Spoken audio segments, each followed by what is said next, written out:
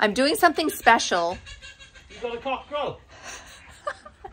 As an intro to this video of HAY-ON-WYE in Wales, I'm going to have my friends Terry and Emma give you a proper welcome to Wales. Croeso I Gymru.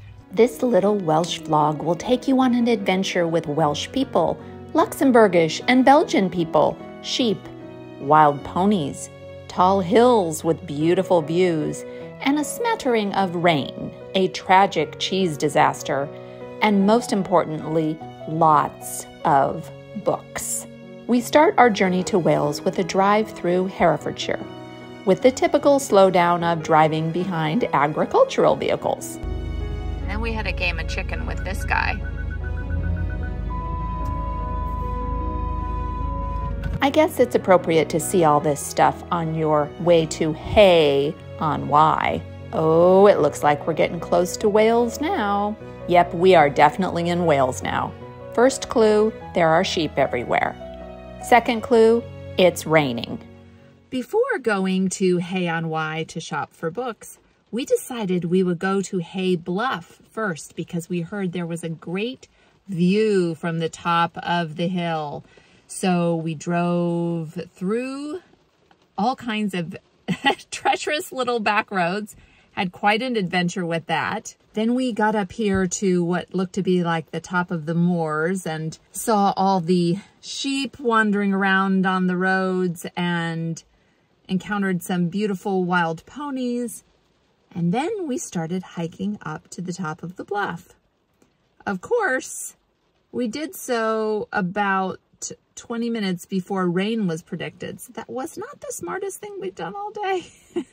And Putz and I decided that we would not walk all the way to the top of the bluff because it got really steep there toward the top. So we sat on the bench for a while and then we decided to walk back to the car. Thankfully, we had the car keys because then it started really raining. So Philip and Ian are still somewhere at the top of the bluff or hiking back down. I don't see them hiking back down. They're just getting soaking wet at the top of the bluff apparently right now.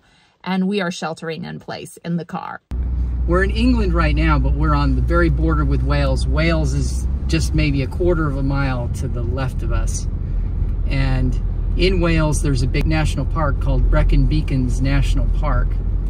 And it's named after the beacon, which is the tallest, I'm assuming, someone correct me if I'm wrong, is the tallest mountain or hill in the park. And is that where they used to light the beacons on the top where you could see from beacon to beacon? Yep. And so I think that they would light Brecon Beacon and you could see it from Worcestershire or Worcester Beacon. And this, I think this is Offa's Dyke Path.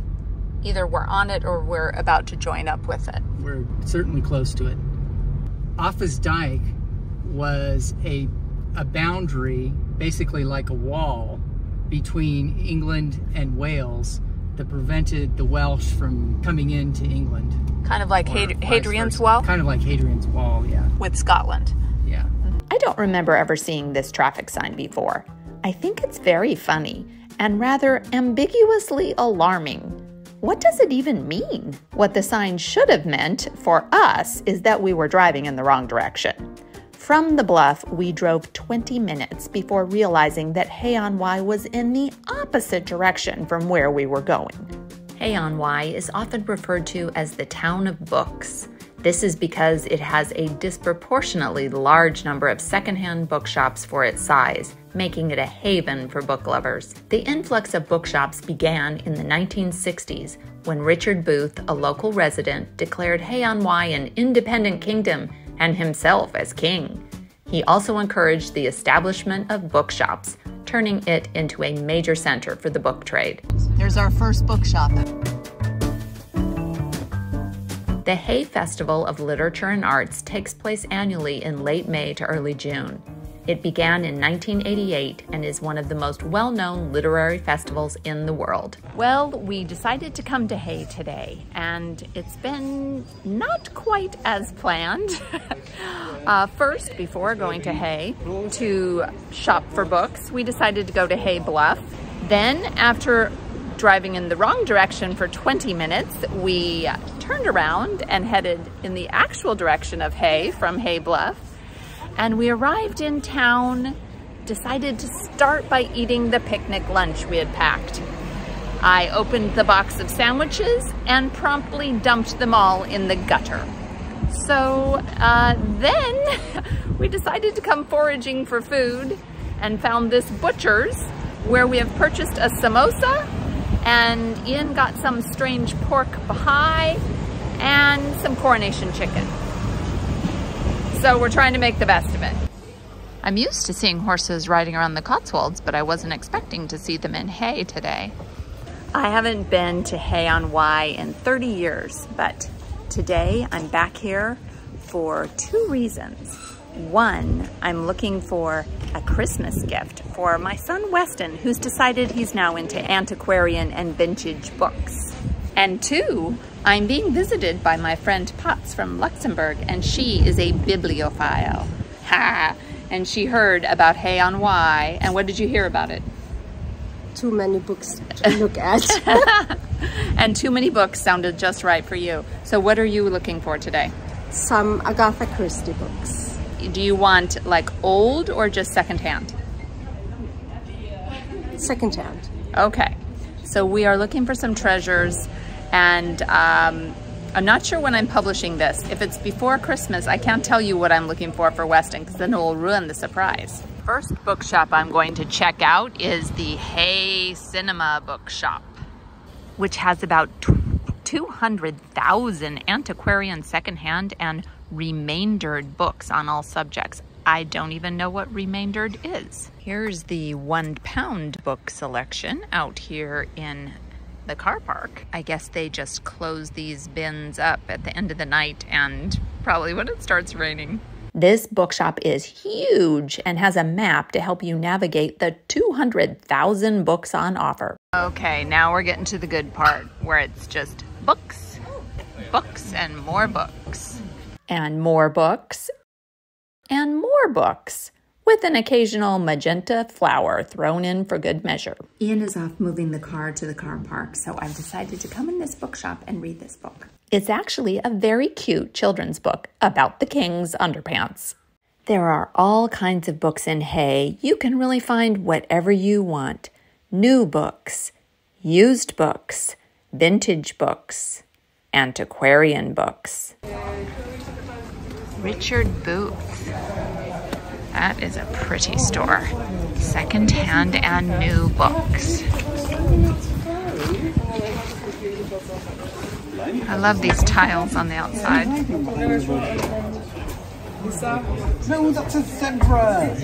Oh yeah, this store is great. This is my favorite one so far in town. And it looks huge. I think this is the stairway to heaven. Book heaven, that is. Here I have Weston's Christmas present in this really fun bookstore. I don't know if it's showing up on camera, but it is really raining hard.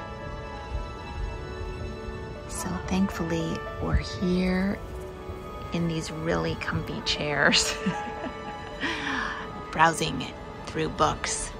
Oh, Potts is looking for Agatha Christie. I'm wondering if the Murder and Mayhem bookstore might have what she's looking for. Oh, isn't this sign fabulous? Oh, and here is a book passage.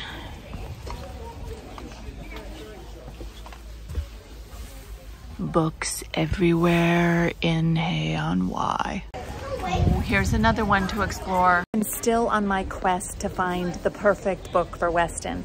I want it to be old, but not too old and damaged and falling apart, but not too new. So it's a tough one. And the title I'm looking for is very popular and very hard to find. Okay, I think I found it. Here is Weston's Christmas present. This is a restaurant, but just demonstrates how most things in Hay have a literary theme. But there are also lovely Welsh shops to explore, and lots of antique shops and thrift shops. It's just a wonderful place to wander and browse. It's a great place to hunt for treasure. But honestly, my favorite word on all these stores is oddities. That's not a word we use in the States, and I'm not sure what to expect inside that shop. But I do love the tagline for it: every horse needs hay. Farmer's Welsh Lavender, maker of creams and balms. Scrub up with farmers. Second most popular store in Hay after books is antiques. Okay, what is that? Is it for butter? Biscuits?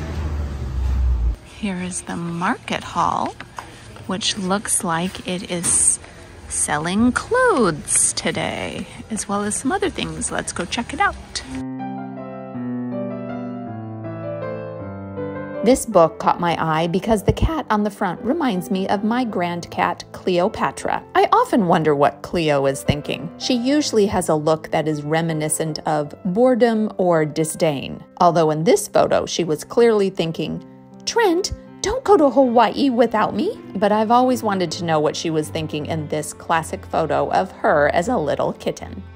I'm not familiar with any of these titles. In the States, Beano is a product you use to take the wind out of you after eating beans. But since many members of the magenta otter tribe are of a certain age, any of you remember these books? Now it's time to go check out the clock tower. And look what I found. Books. The clock tower was built in this Victorian Gothic style in the early 1880s from rubble and slate. We made one last stop just a couple minutes before closing time to this antique shop. Potts just started squealing in delight because this right here is the china she's been looking for. Oh my gosh. All over town. Actually, all over everywhere. Did you Potts really hit the jackpot. She was able to get exactly all the pieces she wanted, and most of them were on sale for 50% off. The perfect thing to bring back to Luxembourg in her suitcase and save on shipping costs. Shepherd's ice cream and coffee bar. I wonder if it's sheep's milk ice cream with a name like that. Here is the castle in the middle of HAY-ON-WYE. I didn't even remember there being a castle here, but unfortunately we didn't have time to go visit the castle. It closed at 5 and we were too busy shopping for books and antiques. Hay Castle is a Norman structure built in 1200 that was burned a few decades later and rebuilt. It had a Jacobean manor house added in the 1600s, but was badly damaged by fires in the 18th century. It's now a venue for concerts and other types of entertainment events. Even if you don't love books, visiting HAY-ON-WYE is great because there's a lot to see and do. And it's an area of great beauty along the River Wye. The river is a perfect destination for hikers and swimmers, and especially people who love to paddle a canoe or kayak. It's like the Sandland saying goes, all's well that ends well. So even though we arrived at Hay and had a lunchtime disaster with the sandwich debacle, all has ended blissfully with Potts finding a whole bunch of her favorite china that she's been looking all over for. Also, I got Weston's Christmas present, so it was a successful day all around. I hope you enjoyed our Hay Day. Please check out one of our other Welsh adventure videos here. Thanks so much for watching, and do something good in the world today.